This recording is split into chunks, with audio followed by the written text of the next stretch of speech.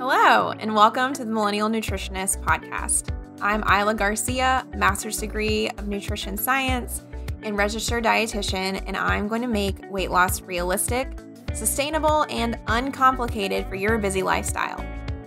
On this podcast, me and my team of registered dietitians will decipher the latest nutrition research, dissect bad diets, and discuss social media trends for you so you can feel confident knowing what to eat to achieve your health goals.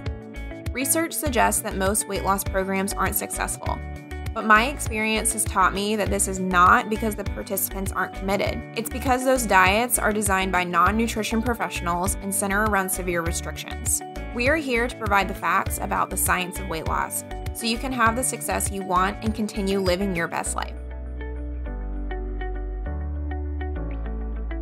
Welcome back to the Millennial Nutritionist Podcast. It's Isla, your host, your founder and CEO of the Millennial Nutritionist. And today I have another exciting guest with me. She went to undergrad with me, but we kind of reconnected after. And she's going to talk about an exciting topic about kind of the food culture and health culture in Costa Rica. They have done a lot of research, and it's a super healthy, one of the most healthy countries, and then like a specific area in the country is one of the hotspots for the people that live the longest there. So without further ado, thank you for joining us, Angie. I'm going to have you pronounce your whole name so I don't botch it. Yeah, thank you, Isla. I'm so excited to be on your podcast and excited to talk about Costa Rica and the culture itself. Like you mentioned, my name is Angie Ramkellawan, and I am in Raleigh, and I'm currently doing project management at an IT software company. Cool. Awesome. Yeah. So tell us a little bit more about yourself before we dive in, because you are also a fellow millennial. So super relatable for everybody who's listening. Yes. Tell us, when did you kind of like come to the U.S.? What brought you to Meredith? What did you study? Kind of all of those things leading up to kind of where you are now. Fun fact, I was actually born in Canada. So most people don't know that. And when I was one, we moved to Costa Rica because my mom is originally from Costa Rica and she wanted to go back home. So I was in Costa Rica until I turned 11. And then we moved here around in 2003. My dad had a job opportunity and he really wanted to bring the whole family so that we could be exposed to another culture because that was important to him. And really stayed in North Carolina ever since. Like you mentioned, I went to Meredith College where we met. You're part of my little sixth class, and studied business administration, went into project management consulting after graduation, and then decided to take a step back from all the travel and went into project management and staying in Raleigh. Gotcha. Cool. Awesome. Yeah. And you still live there. I know you still hang out with like all of your friends. I was like, went back and told all of my friends how like jealous I was that all of your friends like stay so close, and y'all are even going on a trip to Portugal tomorrow. Is that right? Yes. So for a big birthday, we're all going to Portugal tomorrow for a week. So super excited about that. And again, I'm a big foodie, so excited to try new food and all the wine. And we're so pumped. Yeah, we just had a coach, actually, one of our coaches on our team. She just went to Portugal. Catherine actually went to Meredith too, but I don't know if you would have known her. She was a year younger than me. And I was actually supposed to go there for my honeymoon. I was like one of the COVID brides that we got married like the month right after COVID was a thing. And we were supposed to go there. And so I'm always like super jealous because I did so much research and I feel like it's a country that not a whole lot of people talk about. So where are y'all going in there? So we're going to do Lisbon and then going down south to Lagos and then up north to Porto. We're actually renting a car and just kind of doing a road trip, which should be super fun. It's a kind of like off the beaten path, I guess, because most people tend to go to Spain or Italy, kind of like the more common ones. So I will come back with a full review, I'm sure, of how it goes. Yeah. Awesome. Well, we can kind of dive into the topic here. So, if everybody doesn't know, kind of the reason we're picking Costa Rica to look at today is because there's kind of this famous study that spurred into a man's like personal interest and also had more studies from it. And the whole thing is kind of called the Blue Zones Project. And where they started is looking at areas of the world where people live the longest. Because when it comes to nutritional studies, it's best to look at studies where we look at somebody's whole life, and especially like a whole population of people, because it's never like just nutrition that really helps with overall health, right? Like we want to think of everything possible. And because it's so hard to pinpoint what somebody ate like 5 years ago and how it's playing out now, we just more so look at large populations of people and what they all have in common. So they started finding this place in Sardinia where people were living like crazy amounts of time. It was something crazy. Like most people live there to 90 and were super active, not like 90 and like kind of decrepit and sick and living in an old folks home. Like they were still farming and stuff like that. And so they went to see if they could find more regions where this was a thing. And one region was in Costa Rica, which I was really surprised about because I don't know if I had never heard of it. I'm not really sure why I was so like, I like messaged you right away. I was like, oh my gosh, I know Angie, she can help me. Like, did you know this? And the area is the peninsula. You might have a better job of pronouncing this. Is it Nicoya? Is that how you pronounce it? Yeah, that's right. Okay. Good. So Nicoya is the peninsula that has where the people kind of live the longest in Costa Rica, or even like all over the world. But then I was doing further digging and to see how the rest of the country stacked up. And it was still really impressive with the healthcare that they have in place, and even just like the principles overall, that they have better health outcomes compared to Americans, despite not being at like a higher socioeconomic status, I guess, as the whole country. So it kind of debunks the whole like, well, you kind of need money to be healthy when this whole country does so well, despite like compared to America. Did you like have any initial thoughts when you even like saw about that? Or were you like, oh yeah, like that totally makes sense for me? I thought that made sense. Honestly, just living in a majority of my life kind of on both places. Mm-hmm. In the US, we eat a lot of processed food. We eat out a lot. We go to restaurants, a lot of frozen meals. And growing up in Costa Rica, you didn't do that, right? A lot of it was going to the fresh market and getting a lot of vegetables and fruits and cooking at home. So much of it was having those sit down meals with your family. And you really went out to eat when it was someone's birthday or a graduation or like a reason to celebrate. So I think that's kind of like the main contrast that I saw between the two. I didn't grow up with like any microwavable meals or frozen meals. We really didn't like use our freezer that much because everything's so fresh and you're getting it from right there. The access to the produce, it's so available and also so cheap. So you're going to lean towards that versus going out to eat, especially we're a family of 6. I have 3 siblings and then my mom and dad. So taking a family of 6 out to eat, it's going to get expensive versus you can make a really healthy meal at home. Gotcha. Okay. Yeah. So overall, kind of saying that eating like more meals from scratch, whether it's like probably the less portion size, the better ingredients, probably like forcing you to have more like fruits and vegetables and stuff like that, less processed food, is one of the biggest differences that you notice. Is that what you're saying? Yes, absolutely. Gotcha. Yeah. So let's dig in a little bit more to what are the differences that you saw maybe in like your initial transition? So first, can you kind of tell us like, what was that transition like? I guess when you moved from Costa Rica to the US, like, were you surprised about anything in general, not even just the food? I don't know if I was necessarily surprised about anything. I was 11. So I was just so excited to be in the US and kind of we were all together. So I think that would have been different if kind of like your family split. So we were all here and I was excited to see snow kind of for the first time as well. So I just remember it all being really fun. I think in Costa Rica, they also teach you English starting in first grade. So I had my basic English already. So that made school easier as well. I'm sure that if I knew no English, that might have made the transition a little bit more difficult. I do remember, well, the cafeteria was interesting because the food wasn't food that you would eat in a cafeteria in Costa Rica. So even in cafeterias in Costa Rica, it's homemade meals. Like you have cooks back there making like ACP that day, or they're making rice, beans, and a salad, and that's what everyone's having for lunch. So that was the transition. The cafeteria was always kind of tricky. And then there's some cultural differences of just, I went to Cary, I went to Davis Drive. So it was very stark of, you have the new foreign girl kind of in 6th grade, which is already, I mean, middle school is a tough time for everyone. So I think that was just a year, kind of that transition period. But overall, I feel like North Carolina was welcoming, and the fact that we were in Cary, it didn't feel, I think it would have been different if we were going to Chicago or New York, like a really big city. I think that would have been more shocking than living in Cary, North Carolina. Gotcha. But gosh, did you miss I have been to Costa Rica one time. I guess I should have prefaced, I feel like it's like an obligatory high school trip that you take.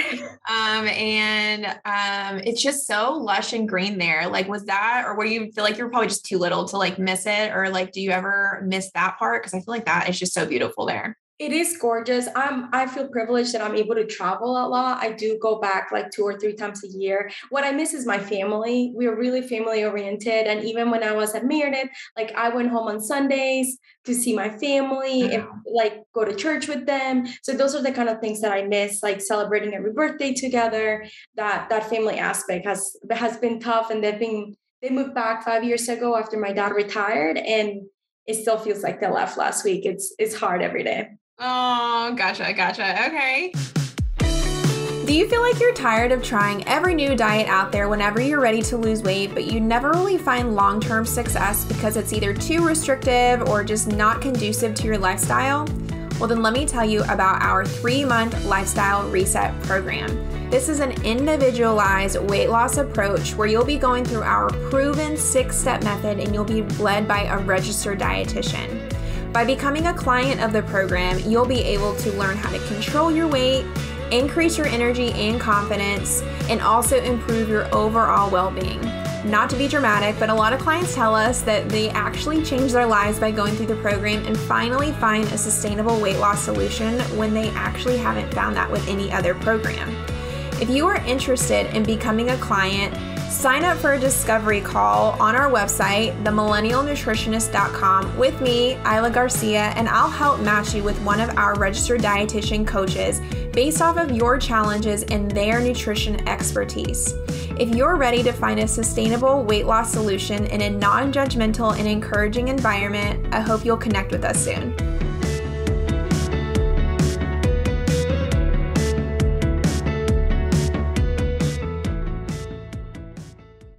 What about even now, any more differences that you notice in health or overall quality of life when it comes to the Costa Rican lifestyle versus the US? Yeah, I think in general in the US, and it's a big country, so it's hard to generalize, but I think we're more sedentary. Maybe we were in Denver or something, it might be different, but at least in North Carolina, when the winter comes, everyone's inside, you're cold, you're eating a lot of comfort foods, and then you kind of ramp back up to the summer and everyone's kind of getting ready for summer. So I think that's kind of a really big difference. I think we're more stressed in general. Is that I am in the corporate environment, so maybe it's at the corporate environment, or I think in general, the US is more focused in working versus the Costa Rican culture is really focused on family, and you just happen to work as well, right? To pay for things. So I think it's that change of mentality as well. The differences of in Costa Rica, I think, I'm sure you read the pura vida saying, which is pure life. You're just everyone's very relaxed and more easygoing. Everyone's also late 15 minutes because I think that's also part of the culture of being so relaxed. Gotcha. Yeah, no, I feel like one thing I've definitely learned from, I think working even just in weight loss for so long, is that stress, I feel like is for sure a silent killer that people don't talk about.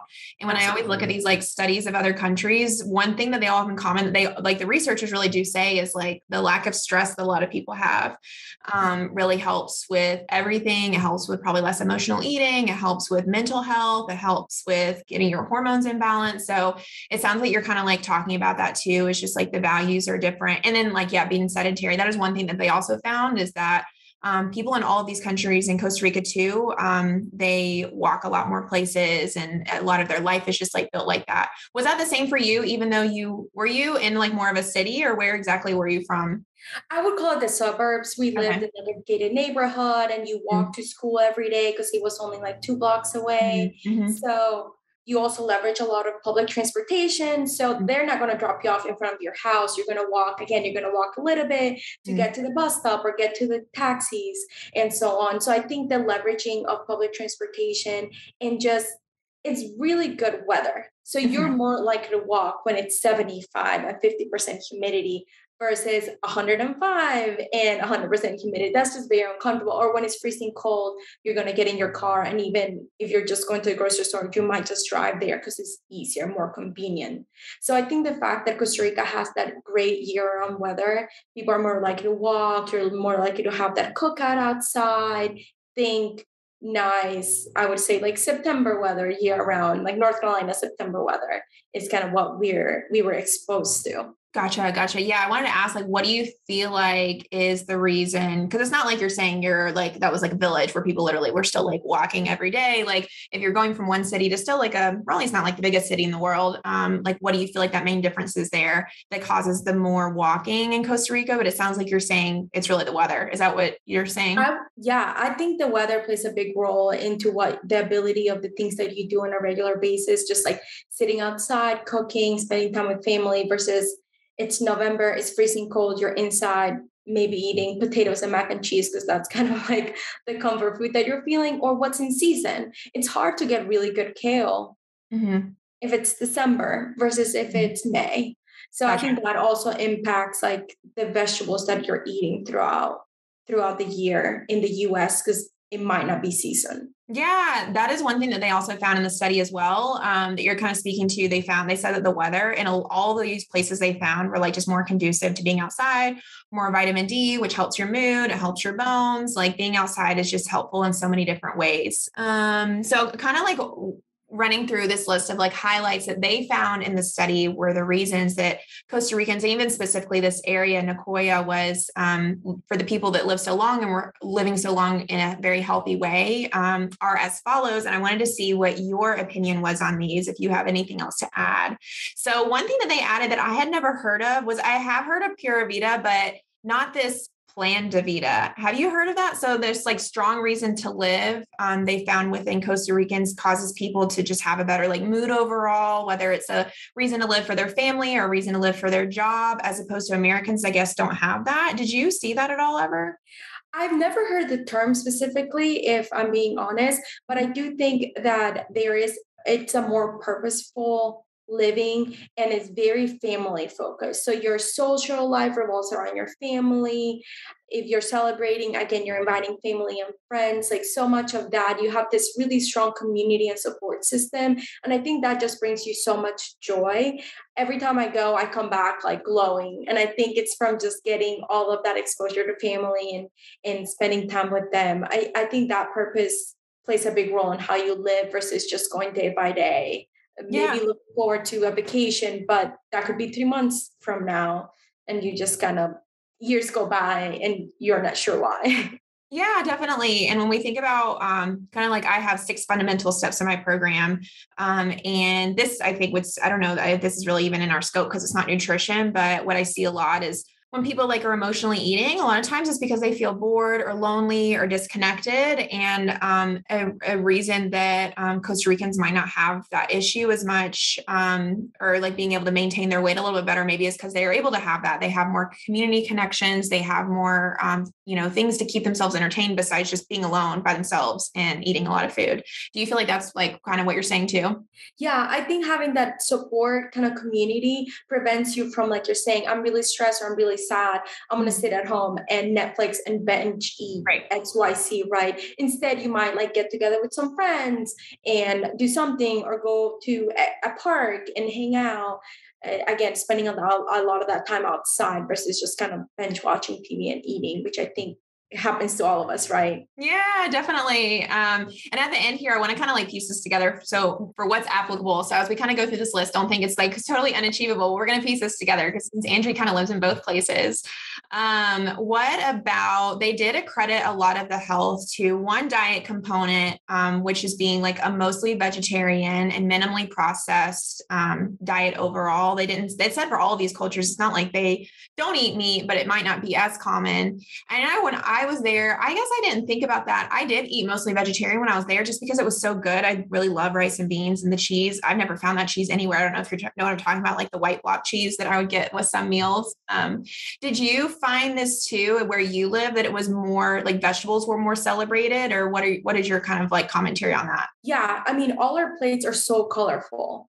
That's kind of the main component. And the meat is a side instead of being half the plate. So it wasn't until I came to the US that I saw like plates with steak, like a huge steak on it. Like that just isn't what you're going to see, or cheeseburgers where you get like a pound. That's just not part of how we eat. So I think it's a lot of it, like you were saying, a lot of the colorful plates, lots of vegetable, lots of fruit, like a lot of the things that I know y'all teach in your program, right? And I now have to follow a pescatarian diet just because I feel my best. Sometimes I have Chick-fil-A because when you have a craving, you've got to go with what your body's telling you. But for the most part, I just feel my best. And I think my body has really thanked me after kind of leaning more towards the vegetables and fruits. Gotcha. Okay. So kind of like building off of that, can you tell us, because I even tried to look this up online and I couldn't even find it because now I'm like obsessed and I want to eat just like the Costa Rican diet to feel like how they feel. But so what would be an example day of like breakfast, lunch, and dinner? And like, is there snacks? Is there desserts? Is there alcohol? Like, what would that look like for us? Definitely always breakfast in the morning. That's just not a meal that you skip. Coffee, we love coffee, so you're going to have coffee in the morning and then coffee at 3 p.m. Lunch is the biggest meal, so that's when you're going to have a larger size portion. A snack, usually with that coffee at 3 p.m., and then you're going to have a lighter dinner that sometimes could be leftovers from lunch, depending on kind of how you cooked. We are not a big dessert culture. Like I always saw it in movies, how people are like, what's for dessert? And you just didn't get dessert. So we didn't have a lot of dessert. And in my household, we were big drinkers. Like I never saw my parents have more than 2 drinks. So I think that could also be part of the culture, or it could also be a home kind of lifestyle. Gotcha. Okay. Yeah. And that's exactly what they found in the study too. So I'm glad that checks out. They said, with all of these cultures that are all of these countries eating like a larger dinner, a larger breakfast, kind of like maybe a larger medium lunch and then a smaller dinner, was like very common for all of these, which is really interesting because so many people skip, breakfast now. What about like specifics of what would be in the meals? The base of usually the lunch and dinner are going to be rice and beans. And sometimes you even have rice and beans for breakfast. It's called gallo pinto. And it sounds off, but it really comes together when you put like scrambled eggs and plantains. So you're getting kind of like really good fiber, you're getting your carbs, and then you're getting protein from the eggs or the cheese maybe, and then plantains, you're also getting some more carbs as well. So, and then for lunch and dinner, you're going to have, again, rice, beans, a salad, and then some kind of protein, depending on what you're looking for. So I always felt, and we call that casado.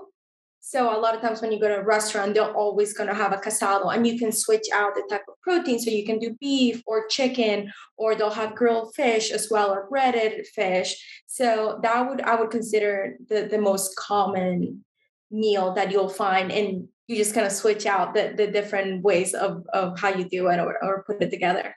Yeah. Okay. Gotcha. So yeah, the rice and beans. Yeah. I remember having the rice and beans for breakfast. And I actually thought it was really good. Yeah. With the egg, it tastes good with the fruit. It's really filling.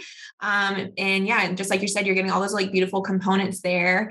What about like who cooks the meals? Cause I know like a lot of our clients and Americans in general, there's also this problem of like no time because you're working so much and you have to do all these things. Like, is there still like the big stay-at-home mom, or is it like somehow do y'all like have a hack on who makes the food? Like, how does that work? Because if you're preparing all this homemade food, I'd assume that takes a lot of time. Yeah, it definitely takes a lot of time. When we lived in Costa Rica, we did have help. So we had a maid that would come help and cook the lunch. And then my mom would cook the dinner with us. When we moved to the US, we didn't have help. My mom would make the meals and she just worked part-time. And I'm grateful that she did this, because she would always call my sister and I, which were the oldest of the 4, to come help with dinner. So like mom would be cutting the onions, and then mom would be starting the rice or starting the beans or defrosting whatever chicken we were going to eat. And I think that is something that I have brought into my life now, because I'm like, cooking dinner is such a big component of like every day, and excited to like try a new recipe. And you get some weird vegetable that you want to try to make a meal together with it. So I think that's something that I've brought in kind of what the day looked like when you were making the whole foods at home.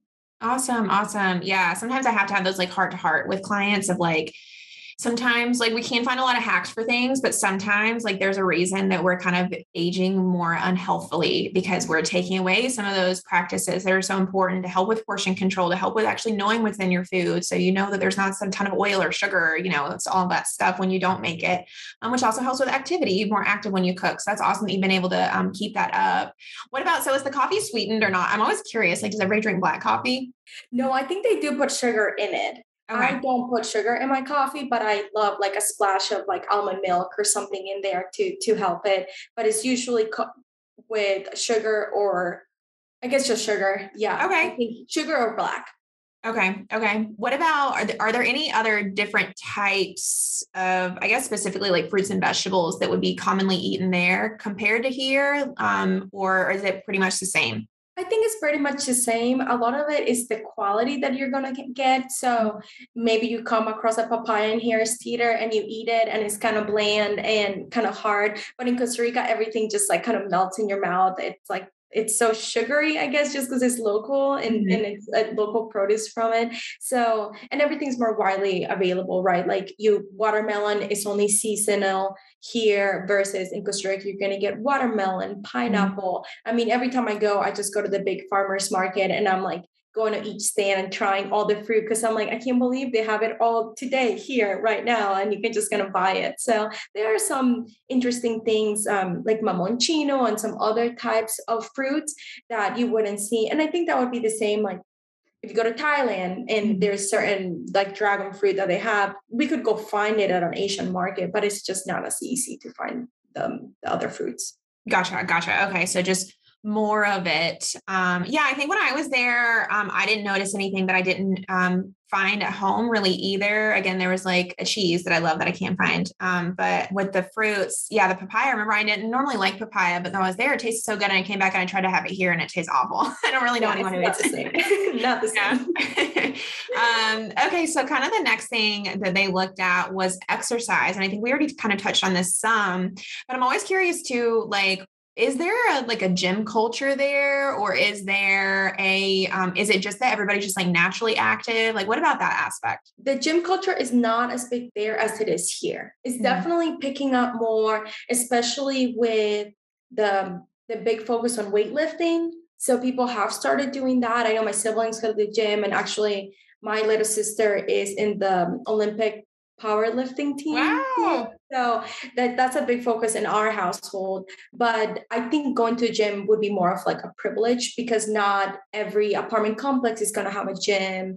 Not every neighborhood is going to have a gym. So you would have to travel to go to the gym. And as we know, and I think you've talked about this, if the exercise you're going to do is really far away, you're less likely to do it. So I think it's more around the active lifestyles, doing a lot of your chores, running errands, walking around the neighborhoods, walking to and from work or school that would contribute to that overall, just getting a lot of steps in and staying healthy. Yeah, no, I think a lot of people really don't put a lot of value to that many steps in a day, but I find that I think I've had like maybe one client and all the clients I've ever seen that already walk 10,000 steps a day. So that is one really easy thing you can do. But a lot of it that they found in the studies is that a lot of people's life is just like more set up in these areas around walking. So whether it's the whole culture walk. So like they're more encouraged because instead of maybe going out to eat, like they just have to walk with their friends or something, or like there's less conveniences like that we have in America. So you have to walk to it. Or like you said, public transportation, you're still gonna have to walk a little bit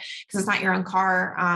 So that's how they found it was like easier in those countries kind of compared to here in the US. But that is very interesting because when we had our other guests on for the French podcast, they said the same thing, that they're like, it seems to be like way more extreme here in the US with like nobody it's either you're like not really active at all or you're like a gym buff, where it seems like in France it was like very middle ground, like everybody's just like relatively active through walking. Do you feel like it's kind of the same, or is it completely different? I would agree with that. I definitely see it in the US. Like you have like you don't do anything at all, or you're at the gym 6 days a week, or you're a big marathon runner. So I feel like there's a really big gap between the two types of lifestyles. Gotcha. Okay. So then the kind of the last thing that they found, or that I found was interesting that I want to discuss with you, was Because Costa Rica is it's Central American, right? Yes. Yeah. Yeah. And I guess compared to a lot of the other Central American countries, the literacy rate and the education rate is so high in Costa Rica. And maybe you wouldn't know this since you moved here when you were younger, but do you know anything about like how the like education system works there, or have you noticed that children there are more educated? Because that's what they also found was important for improving the health overall. When we think of some of these more like baseline health measures, like washing your hands and stuff like that, a lot of that comes with increased education. And then apparently in Costa Rica, they found that it was a 97% literacy rate for the whole country. Do you see that a lot, like a bigger emphasis on education? Yeah, absolutely. They put a big focus on that. And I think that it really made Costa Rica excel from all the countries in Central America. You'll know that Costa Rica is now a developing country, which is kind of like out of in comparison to the other countries in the area. They also start teaching you English in first grade. So that really affects your chances or options that you're going to have after you go to school too. We also have an area in Costa Rica very similar to RTP, where you have IBM and Cisco and a lot of American countries that have set up shop there too. So you're getting out of college and then you have options as well to get a job and leverage a lot of that education that you got, as well as the English that you learned. Awesome. Awesome. Yeah, that was like a major difference they found. And I think they even found that, I guess, over the past like 100 years or so, that they used to have more problems like a long time ago with like the basic health problems like malaria and like bad things in the water and stuff like that. And they made a lot of improvements through public health to improve all that, along with really improving the education system, which is awesome. That you're able to have like both components while still not have this like huge emphasis on like stress and productivity like in the US. Do you know at all why like Costa Rica never really got like that? Because I honestly feel like that's like kind of the root of all evil here in the US. I think that in the US, we're a capitalist country, right? So I think that really drives, it's more money driven, more class driven, versus again in Costa Rica, you're kind of focusing on your family. My mom she's one of 10 kids, and my grandma's 90, she's turning 91 next month. And then my grandpa's 89. And they live in this little ranch in the mountains, and he has goats and she has her garden. And I think the fact that, like we talked about, the staying really active, they tend for their own gardens, they live by themselves with some help. But I think that is such a big difference to some people that are living here at 91. Maybe if you make it to maybe living in a home where you're sitting all day watching TV, playing cards or bingo once a week, versus outside doing things, doing your own chores. I think that really changes how long you live or how well you live too. Oh yeah, for sure. One of your main objectives, right? Is like, let's stay healthy to live a better life for as long as Yes. we can. Exactly. Because that's one thing, is we don't want to just live to 90 and like be like brain dead or something. We want to like be active. And that is one thing also they found in the study, that even though, I mean, people are living so long in Costa Rica and they're living a good long life. It's not like, yeah, they're just like in a wheelchair, they're active, they're able to still enjoy their life at that age. So that's awesome that your like kind of grandparents are a testament to that. Like, what do you feel like are some of the biggest differences between the US and Costa Rica for like overall health? Or even like, do you feel like this has like impacted you differently from in the US? Like if you would have stayed in Costa Rica, do you think that anything would have been majorly different than you like growing up half your life here? Yeah. So I did mention I was able to bring and keep some of the good things I learned with like cooking meals at home and going out to celebrate. I think there are some things that I would say negatively impacted me from the maybe US culture was I think the first thing is the diet culture, the fat diets. I remember in high school and college, unfortunately, I tried them all because you were always kind of told that you were supposed to be smaller or lose weight. So I always thought there was weight to lose. So I think moving away from that has taken me years, but that's something that is still engraved on us and something that I know you fight against of let's make long lifestyle choices, changes to have sustained weight or so on. So I think that would be the first thing. And then the other thing, and I think this is part of the fact that we have, at least in North Carolina, 4 seasons, is that you are getting air quotes beach ready or summer ready, and then you fall off the wagon in the holidays, but then you're back on it in January.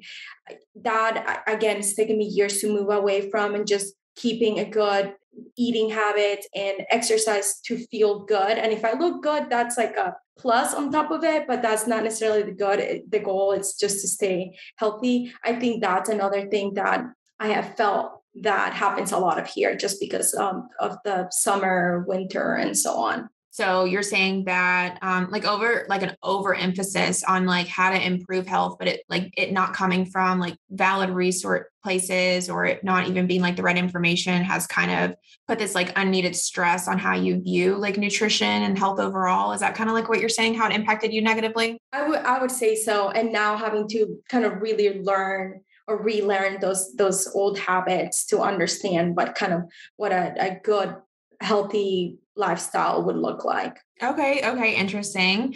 And then to kind of like wrap it all up here for everyone, let's kind of think about what is achievable for people who listen who are not living in Costa Rica. So let's start with like, can you let us know, like, is there anything that you feel like as somebody who is able to have that influence in their life living in Costa Rica, this area that's so healthy, are there any things that you feel like you did carry with you that kind of set you apart from like the typical American, or just something that you've learned that you try to continue to carry with you in like American society to stay healthy? Yeah, I think the first thing is cooking at home. And I know it takes a little bit of homework and definitely a little bit of time to set yourself up. But I think that would be the first thing is cooking at home, maybe even setting a menu. I do this every week. That way I know what I'm cooking that evening and it's not a really stressful thing. And then having those groceries and produce at home so that you don't lean towards just getting Uber Eats or getting takeout and then not feeling so great after eating all that food would be the next thing. So digging into that cooking part again a little bit more, because the biggest complaint I hear from people is that they just have no time. So like, how do you personally manage your time? Because I guess I should have said this at the beginning. We kind of reconnected because we would go to the same gym like every morning. Yeah. And I know that you live a super healthy lifestyle. So how do you manage that time as a working millennial in the US to still like cook your meals? It's setting that menu so that when I go to the grocery store, I'm getting everything I need to be able to fix up those recipes. And then what I use my Instapot, like I'll make a big thing of black beans and keep them in the fridge. I make a big thing of garbanzo beans and keep them in the fridge. So doing whatever prep I can do so that some of those meals like will be a one pot meal and you just put everything together. And what my partner and I do is we actually make a really big dinner and then we save the extra for lunch the next day. So we already have the next day's meal. And then sometimes if we made too much, like a pasta dish or something that makes a lot, we'll freeze that and label it so that if there's a day, I mean, some days we're tired, maybe it's a Thursday night and you've had a tough week, you can take out a frozen meal, let it de-thaw, and you have something healthy and nutritional to eat after a long, hard day. Yeah, I think that's great. I think that's a really easy one for people to know how to do, is like just embrace those leftovers. You can even repurpose meals. Like you said, a lot of our clients, they'll even do the whole, like where they make some ground meat at the beginning of the week and repurpose it in many different things. So you could easily do that with the beans too. I feel like something else that I kind of want to bring out that you're not really saying, but you are kind of saying, is like embracing more of maybe like more fruits and vegetables, like overall, because you having a more pescatarian diet, I'm sure that you eat more fruits and vegetables compared to just not. Do you feel like you do? Yeah, absolutely. I mean, all our meals are vegetables for the most part, right? So learning your vegetables, right? So some are more carb heavy, some are more fiber, and still I'm not going to eat potatoes every day. That wouldn't be fulfilling and it would be kind of plain. So playing around with all the different vegetables, having a lot of color, carrots, Brussels sprouts, all the different things to kind of still kind of change it up. And then fruits, like I'm going to reach for like an apple or an orange for like that afternoon, kind of like you're kind of craving sugar, but you don't really want to go down the path of anything else. So having all those things at home makes you reach for that orange, and instead of maybe running out to get chocolate or something that you wouldn't have on a normal day. Yeah, for sure. For sure. A lot of times people have cravings, but they don't realize they're really just hungry. So just eat something a little bit lower calorie, like a fruit or vegetable. And then the other two things I feel like you're exuding that they talk about in this study is still a close connection to your family. Like I was talking about with my mom last night, what we were doing this. So I was excited. And she's like, yeah, the unfortunate thing is here in America, like we move all over for our job now. Like I'm so far away from my family. So it's hard. I can't just like go over for Sunday dinner, which may have given me that like enjoyment But it sounds like you've been able to like still kind of navigate that with your family living like in a whole other country. What are like the tips that you have to stay close to your family without actually like living near them? Yeah, so we do have a family chat that we try to talk a lot in. And I think the tip would be respond, because I think a lot of people have family chats, but like the parents share something or someone sends a picture and you don't respond. So I think would be like be active in those conversations and then share those milestones, and I'll send silly pictures to them. And again, that just kind of helps staying connected. And then I meet with my mom every Thursday. And this is something I would say good that came out of COVID was we would have all those happy hours and so on. And I actually kept the one with my mom. So we meet every single Thursday at 5 p.m. We talk for an hour. And it's so nice to like get that face-to-face time with her. We get on Google Meet and we chat. So I always get all the good gossip or updates on the family. And I think that's another really nice connection that I've been able to do. Yeah, I think that's great for people to implement. And again, this kind of can help with weight loss by helping your mental health, by helping you feel like a connection with someone. And sometimes that can really just relieve anxiety that you have. And then I know you walk a lot too, because you live downtown, and you'd walk to the gym and you walk all over the place. Is that something you feel like you do consciously because of like your upbringing, or no, that's just like something you like to do because you live downtown? So it's maybe in the back of my mind, it could be because of how I grew up, but it's actually because I'm a terrible driver. So we are just trying to keep me off the roads, really. But all kidding aside, living downtown has been great because I love to just walk. Like you said, I walk to the gym, I walk to my work, I walk to the grocery store if possible. I try to get somewhere between 20 to 30 minute walk before I start my day. Because again, I'm on my computer all day, sitting down, and I'm not doing a job that kind of keeps me on my feet. So I'm trying to get those steps in before my day even starts. And I think it really sets me up for the whole day when I do those things. Great. Yeah. So I feel like to sum it all up, like how to live a healthier Costa Rican inspired lifestyle here as a millennial in the US with all the stresses and stuff we have, you're kind of saying, or overall what I'm learning is, first of all, celebrate fruits and vegetables. It doesn't mean you have to go completely plant-based, but try to cook more if you can. That'll help decrease portion sizes, help just have better ingredients and know what's in the food you're making. And also make sure there are more fruits and vegetables if you can, and have that like meat just like accent the food that you're eating. And then also try to walk more if you can. How it sounds like people do it in Costa Rica is just have a community of walkers, or just have like their lifestyle built around it, whether you can choose to move to a place where it's going to force you to walk to the gym and force you to walk to the grocery store and stuff like that, or do what Angie does and just walk more in the morning and be more creative with it. And then also be connected to friends and family and friends, because you're going on this trip tomorrow. So you obviously have great connections on both sides, which they also did find in the study. So I think those are all really applicable habits that our audience can really walk away with if they want to also live long like Costa Ricans. Do you kind of agree with all that? Yeah, absolutely. Great. Well, thank you so much for joining us, Angie. I think this has been super informative, and I wish you well on your trip. Thank you so much for having me. I'm really excited, and I look forward to listening to some of your other episodes as well. Thank you so much for listening to the Millennial Nutritionist Podcast. For daily weight loss tips and nutrition information, you can find us on Instagram at the.millennial.nutritionist and on TikTok at millennial.nutritionist. If you find this information helpful, please subscribe to the podcast and share it with a friend who needs encouragement on their health journey. See you in the next episode.